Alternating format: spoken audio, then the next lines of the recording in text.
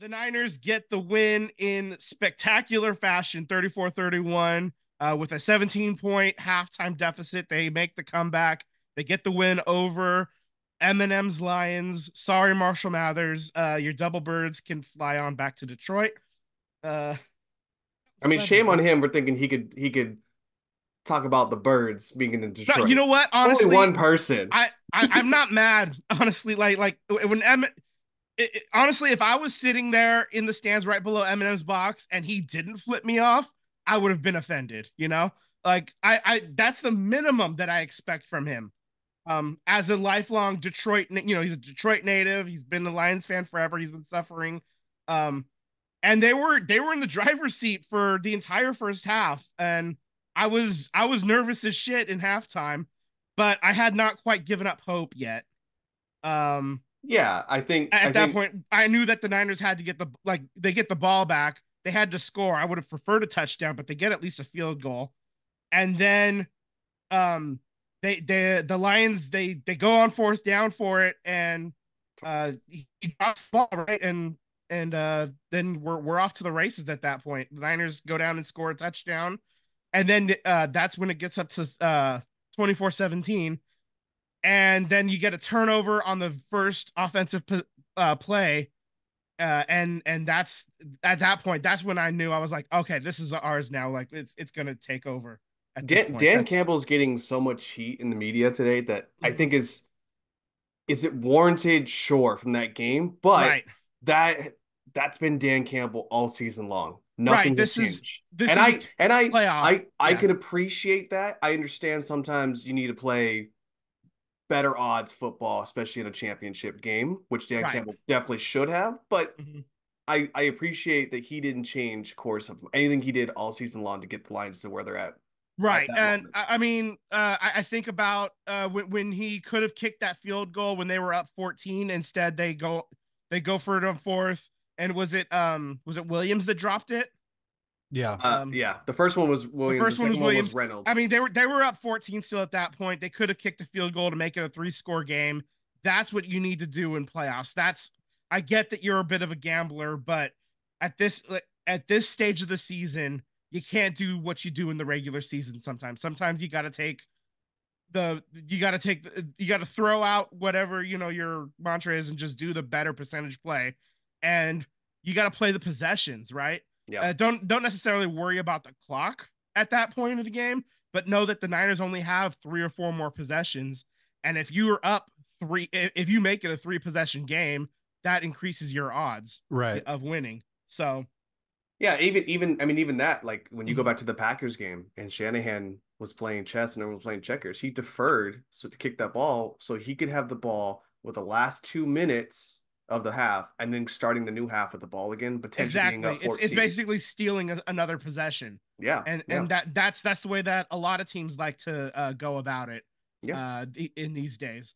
But I'm just like and then later in the game, you're down three. It's a deep field goal that they would have had to try, but they try anyway. They try to get it on fourth again, and they get stopped again. And Yeah. at that point, it's like you got to go for the tie, man. You got to get points on the board. I mean, I get that you're a gambler, but this is a learning opportunity for him and the Lions as a whole, uh, and I You're the appreciate road team. Take the points. Just keep taking exactly. points. Yeah, You're the yeah, road exactly. Yeah, team.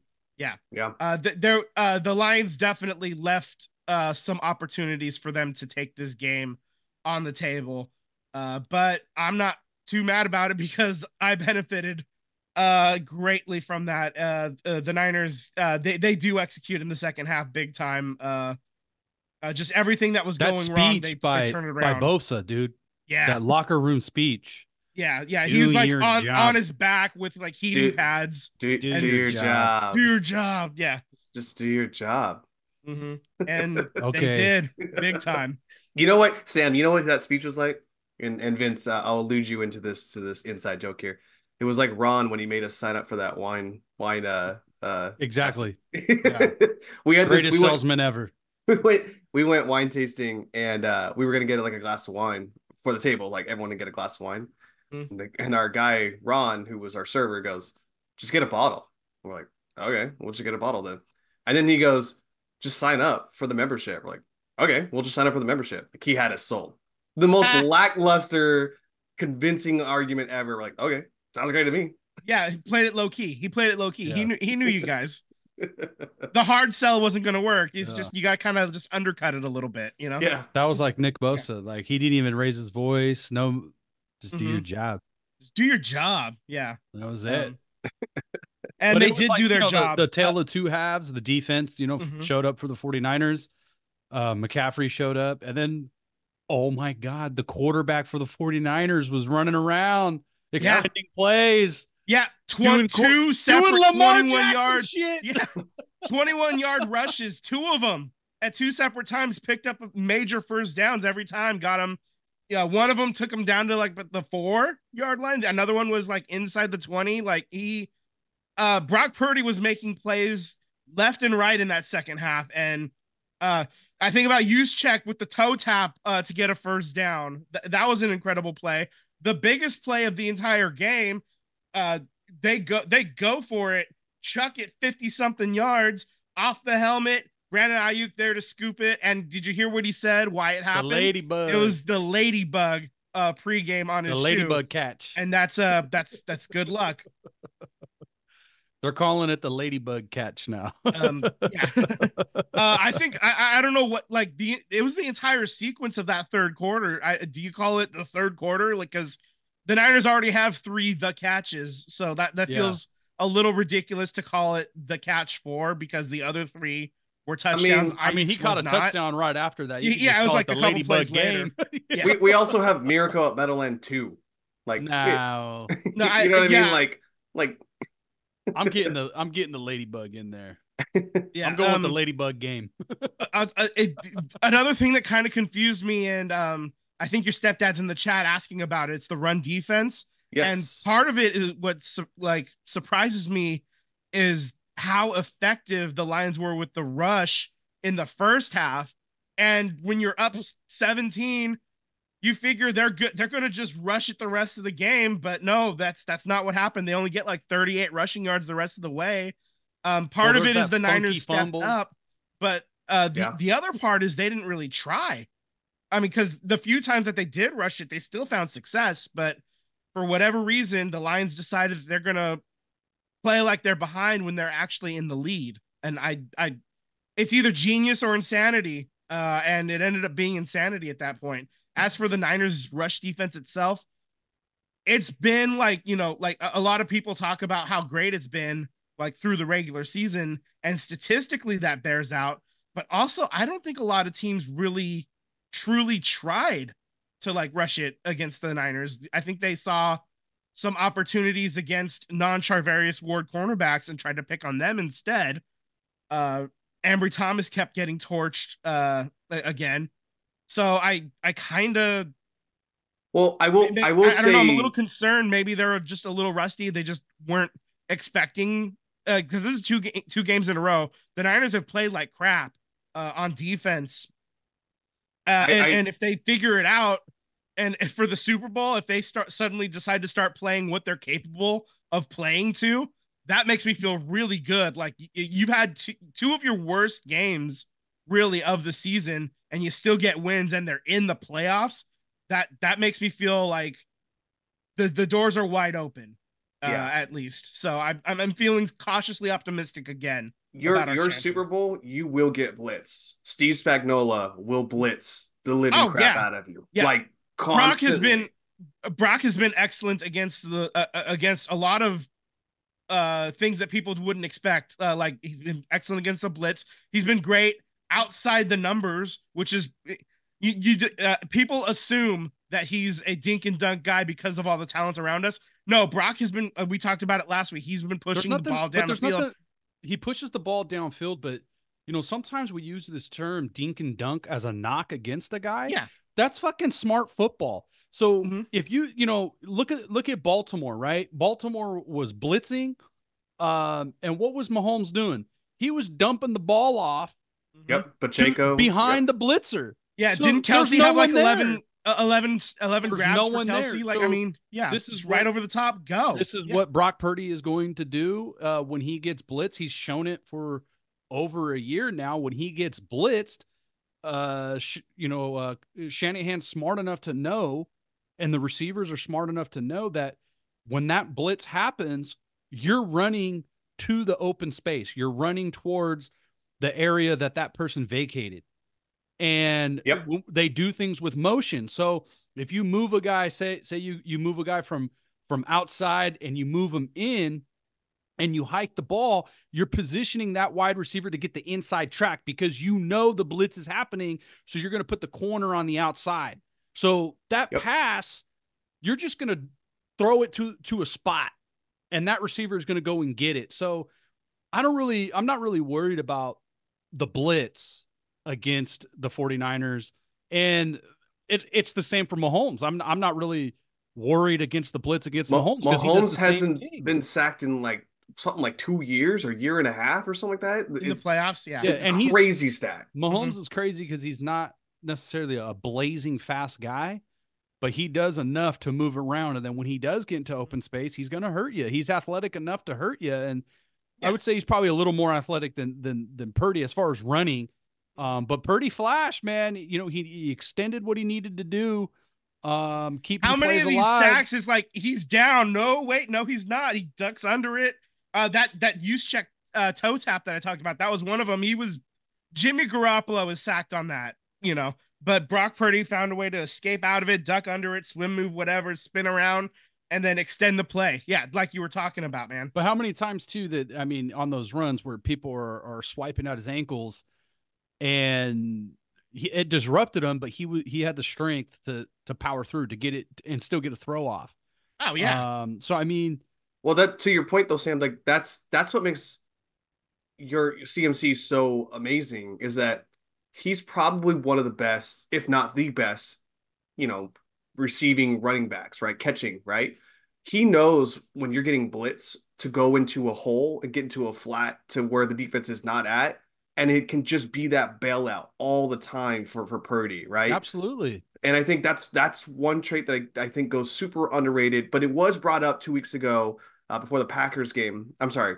Yeah, I guess 2 weeks ago now that they brought that up as far as like a game film tape thing. And I was like, I've been noticing this all season long. He just is underrated because he's able to bail out his quarterback when he needs to bail out his quarterback. And I think that what makes CMC so special. Right. So it's what makes this offense so special. It's what makes Kyle Shanahan such a respected offensive play caller. Some of the offensive schemes is running what his dad has ran, what Mike Shanahan has ran, but he's putting his own little wrinkle on it, and we know that the Shanahan offense is going to open it up for running backs. The Shanahan family has turned out many running backs. So he's made mid guys good. He's made good guys great. He's made great guys Hall of Famers, Exactly. Like and, he's able to John elevate, get the most out of them. Mike Shanahan had John Elway for a long time, but as soon as he got Terrell Davis, all of a sudden they get two Super Bowls, because of the running back, because they were finally able to put it all together. And now Kyle Shanahan has CMC as an MVP caliber running back who could, catch the ball, run the ball. And for a smaller back, McCaffrey's able to get through a sloppy, messy area, he's size and speed, he's right. It's the best of both worlds. And then you got Debo, who's a wide receiver who is capable of being a running back, but they're like opposite ends of the spectrum of each other. You got a running back who could be a receiver, and then you got a receiver who's a running back, and then you got Ayuk who's becoming a legit number one guy. What did he have? Like 1,200 yards on the season's receiving, 1,100, something like that. Yeah. He cleared 12, I think. I did say this year was the year that Ayuk was going to. No, actually, let me rephrase. My stepdad said this was going to be the year Ayuk was going to go off, try and draft if he can, and I fully believed him. And I got him in one league. I didn't get him in the other one, but he did go off this year. No, and then George, you got George Kittle, who's, then you got probably the best wide receiving fullback. You know, he's not going to get a lot of touches because of other guys, but, you know, hey, he stepped up when he needed to. So there's a lot of weapons on this 49er offense, and that definitely helps Brock Purdy. But we've seen other quarterbacks with this team with the same pieces, and they were not able to perform. I really don't think you can put any quarterback in this system and they're going to perform. I just do not believe that is true. Oh, so Brandon Ayuk stats, just to clear it up: 75 receptions, 1,342 yards, 7 touchdowns, an average of 17.9 yards per reception. Yeah, half of that is probably Yak. Oh yeah, definitely. I mean, this is, you know, the Yak brothers for sure. And that's what, you know, again with you know, you blitz these guys, you blitz Purdy, and he's going to dump it off. All of these receivers, all of them. Even Jennings was making plays when his number was called, when he had to step in last week for Debo, because Debo was out on the 4th, 5th play of the game. But I also think that's why the Lions tailed off in the second half, because they're all this, what you want to call dink and dunk, is that they're getting chewed up, you know, 5, 6, 7, 10 yards per play. Well, now you got to bring some guys out back into pass coverage. You got to bring some guys back at this point. Other thing that the 49ers do, I think, better than anybody else, is their wide receivers fucking block. Yeah. The wide receivers block. And if you ain't going to block in this offense, you're not on the team. Yeah. Yeah. You know, I would add in that basically the entire year, except for a couple of times, we would go into halftime. We would see the Niners go into halftime. They'd be up maybe a touchdown or 3, or even just down 3, or tied game. It would look like a close game, but then in the second half, the switch is flipped, and then they like turn on the afterburners, and it ends up being a 14, 17, 20 point win. Like that happened time and time again. It's happening in the playoffs. But now it's just like they're from behind a lot further than I'd like. So if they like anytime it's a close game, now I know if it's within 17 points, I'm not ruling it out. Right. So right. I mean, this is what the Niners have been the entire time, and that's the only reason why I wasn't giving up hope yet, is because we talked about it before. The Niners have been a second half team the entire year. They've been, whether it's making adjustments or just getting their heads right and, telling each other to just do your job. You know, I mean, they whatever happens in halftime, they get it right. They get it fixed. And now they're going to the Super Bowl, where they're going to have, instead of 12 minutes, they're going to have a half an hour halftime, where if there is stuff to manage or fix or whatever, or draw up on the fly, they can do that now. What was your Usher's first song? I think it's Yeah. I think it's coming out. It's Yeah as well. I think it's good. The reason why I think it's could be like the second song, and then he surprises everybody with Luda and Lil Jon coming out as the second song. So then maybe he does something else first. I think he comes out with maybe it's OMG. Ooh, he could. I think he comes out with with Luda and Lil Jon first, because then the rest of the show was just Usher. We've seen other halftime shows where it's like when it's just one person, if they do bring out guests, it's early in the show, but it's not the first song. It's never the first song. So that's why I'm thinking, if he is going to bring them out for that song, then it'll be like the second or the third song of like a 7-song set or whatever. I know MGM's got this on a bet, so I'll have to take a look and see what they're at. I mean, I mean, that's more stuff we can talk about next week. When we get all the fun little side bets. That's really where it's at. I think I'm just really excited that they were able to get the job done. Brock Purdy had, over 50 yards rushing, but that last kneel down on 4th down, 3rd down and 4th down, that put him under 50 yards. So he only had like 48 or whatever, but he had more than 50 yards rushing on plays that count. What was his passing? Did he finish 300? Did he get there? No, it was like 260, 270 something. Yeah. Damn, should take the under. They had him at 306, 306.5. Yeah. I mean, that's the advantage of having a well-balanced attack, is they didn't have to throw every single pass to make that 17-point I mean, comeback. look, you're gonna make all the parallels you want, but it reminds you of the Eagles last year. Like, how do you want it? Oh, you want us to run it? We'll run down your throat. You want us to pass it? We'll pass it. How do you want CJ it? CJ Gardner-Johnson doing his little wave with 5.5 minutes left in the Never second do quarter. that. Never He do was that. asking for trouble at that point. Yeah, yeah. You were asking for hurt, man. But did you guys see he's Debo's getting tweet? properly ripped? What? Did you guys see Debo's tweet? No. So somebody Debo- check on little. Somebody check on Lil Bro. Check on little bro. Yeah. But it's true though. Like that's this 49ers offense. It's like, how do you want it? Like, yeah, we're not doing great, but we'll figure it out and give it to you. Oh, you just figure that out? Oh, we'll just turn around, just do it like this. Like that's your offense right now. But Right. I will say, if you're going quarterback to quarterback, Purdy is right up there. But it's going to be a tough test if you're going toe to toe with Mahomes, man. Oh yeah, absolutely. This is. I mean, I'm going to give the Rams some flowers right now. I mean, not the Rams, the Lions some flowers right now. They had a hell of a season. Yeah. If they were playing any other team besides the Niners, I probably would have been cheering for them. You know.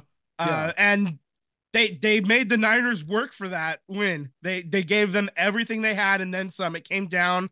In the end, it came down to an onside kick that they couldn't quite recover. So they almost had it, and then they realized they touched it 9 yards. He touched it about 1.5 yards too soon. Kittle ended up on top of it anyway. So I mean, the Niners sealed the deal, and on that last play was where it ended up. But they definitely made the Niners work for it, and it was a hell of a season. And they have a lot of the 100 best players list that comes out every year. I expect to probably see 7 or 8 of those dudes on it next year, Yeah, I think that team is not done. Like that team, that's a young team. They're gonna make some noise. Yeah, they'll be back. Mm-hmm. Oh yeah, I mean they're I mean the up and down the roster. I mean they got a really good roster, and what they're able to add. Hopefully, they're gonna have a later draft pick, but they've been finding talent through every round. So if they can keep hitting and add a couple of free agents, obviously they need help on the defensive line. Aiden Hutchinson needs help. Their secondary is, I mean, they sell out to stop the run. So they're willing to sacrifice the pass. So if they get some safeties, some corners, I mean, that's kind of the missing element on defense is some defensive back. The defense needs a little bit of reno. The offense is basically there. Obviously you want to just keep adding pieces wherever you can. If you find talent, you can get when talent. They made that trade, right? They got rid of Stafford and they got Jared Goff in return. Mm-hmm. And it didn't start off too well. What were they, like 3-13? 3-13-1 in that first season with Goff. And I said it, you ain't gonna win with Jared Goff, but Goff is again 1 game away from a Super Bowl. Yeah. And how sneaky good he's been, and all these people, all these pundits were taking Goff over Brock Purdy, and obviously the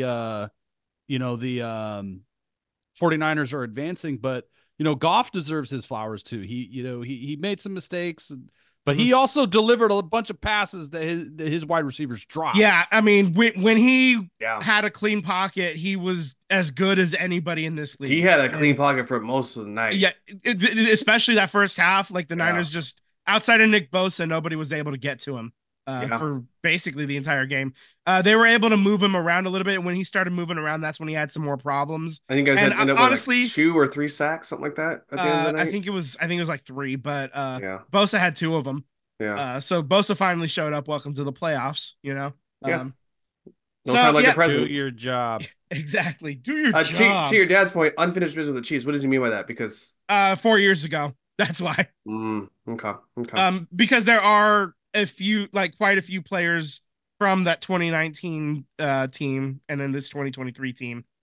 There are still quite a few players on both sides.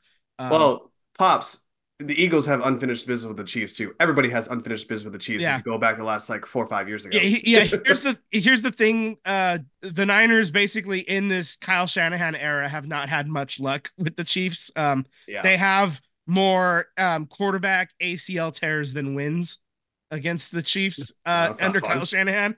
So that's not fun. Maybe they're just due. We can talk more about that next week though. I'm ready to move on from the Niners, unless you guys have any other points you want to No, make. no, no. Let's rally down this coaching carousel. Okay, no. We didn't even talk Ravens Chiefs yet. Um, Yeah. we No, I skipped mean, I'm them. just Let's kidding. I'm just just kidding. I'm just kidding. okay. So the Chiefs win 17-10 over Baltimore in Baltimore. Baltimore blew it, man. They yeah, fucking blew it. They gave that game yeah, away. yeah, that was Zay Flowers, as talented as he is, he made a couple of critical errors between the taunting penalty and fumbling on the half-yard line. That's Oh, just those are that's the biggest one. that's the big one. The Yeah. taunting one they almost were able to recover from, but that taunting that ended up killing them. That was it.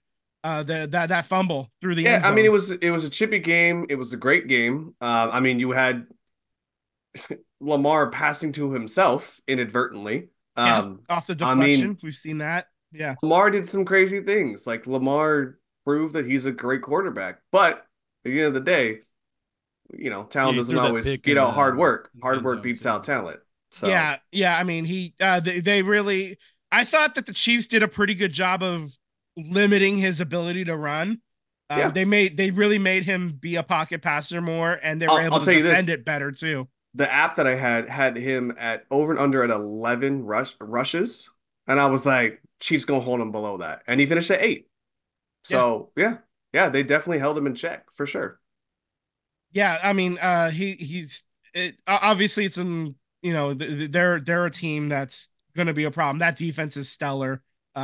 It's amazing the Bears give up Roquan Smith. I mean, why would you want that guy, right? Yeah, give him away for freaking nothing. Well, they gave away him, and they gave away the other kid to the Eagles, which I think he left to go somewhere else in free agency. But I mean, the Bears, I'm like, what are you guys doing? I don't understand what they're doing. But hey, at the end of the day, they're offloading. They're trying to rebuild, I guess. I don't know what they're trying to do. I can't figure out what the Bears are. The Bears are eternally rebuilding. I mean, that's what it really comes down to. With Baltimore, I mean, it's like the apex of poking the bear. The pregame, I was telling Vince came over and was watching the first game. You got the kicker set up in the Chiefs end zone where Mahomes and Kelsey and the Chiefs are running warm-ups, and he's over there trolling the Chiefs, and then that made it to Twitter, and then so people are talking, because Patrick Mahomes and Kelsey are like throwing the little kicking stand and the helmet, get the fuck out of here, and the Chiefs are getting slandered for it. We're like, go set up on your side, dude. And to me, that was poking the bear. And then the Ravens are standing over there, and there's the little scuffle on the sideline. Mm-hmm. And you came talking that talk, and you didn't really show up to play. And it was there was the penalty where I believe it was Roquan Smith should have just touched the helmet. Right. He was trying to turn a 1st and 5 into a 1st and 10 to get the clock. Yeah. Because then the clock is going to go, but then they got to go 10 yards. Unsportsmanlike. And then you drilled the fucking guy. Then you give him a 1st down and the 15. All he had to do was touch the shoulder pad. That's it. Touch the helmet. Real quick, it's just undisciplined. My stepdad said Lamar played small. He could take his MVP and hide it in his closet. It was just so undisciplined that, you make a big catch and then you spike it on a dude's head and, say something like, dude, if you wanted to celebrate, get up, face the other way, throw the ball, do your first down gesture, move on. But then, you get the penalties, Zay Flowers, and then you fumble it, and then the interception in the end zone. So, I mean, you had points on the board, and you would have handedly won this game if you would have stayed committed to just executing. Instead, they wanted to talk that mess, the chest out, and you cannot do that against this Chiefs team. Andy Reid and this entire team is disciplined, is tough. Andy Reid's a mentally tough person. He is a fucking Hall of Fame head coach. Yep. You cannot do this against the Chiefs. And he's Even a hell of a with- commercial personality. Still Even one of my with- biggest even regrets. with wide receivers that even without Tyreek Hill, even with the worst receiving group that Patrick Mahomes has, he has a Hall of Famer in Kelsey. He has Pacheco and he has Rice. Those guys are firing right now. Yeah. And you can't take them lightly, and Baltimore did. And you got BME. So, I mean, and you got arguably one of the great DCs, arguably one of the greater ones. Like, he can adjust on a fly. So it's going to be a fun Super Bowl. As I said, losing Big Red with the Eagles is one of my biggest regrets, but I feel like time was past at that point, and we felt like we weren't going to get past the championship round without moving on. But Big Red proved them all wrong. It honestly, it's kind of weird right now.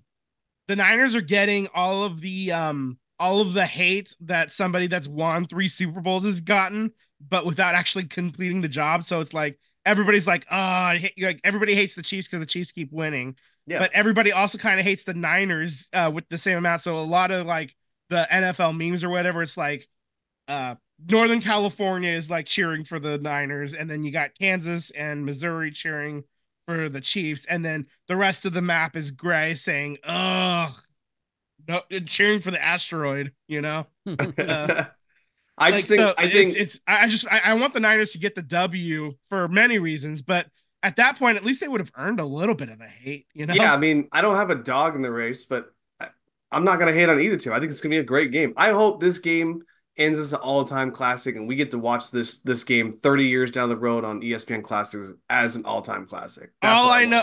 Another thing that I know for sure is either way, the maggots are gonna hate it. That's what I know. Either Taylor Swift is happy, or the city or the area that has Nancy Pelosi in charge of Congress for them is going to be happy. So either way, the maggots are going to hate it. So whatever.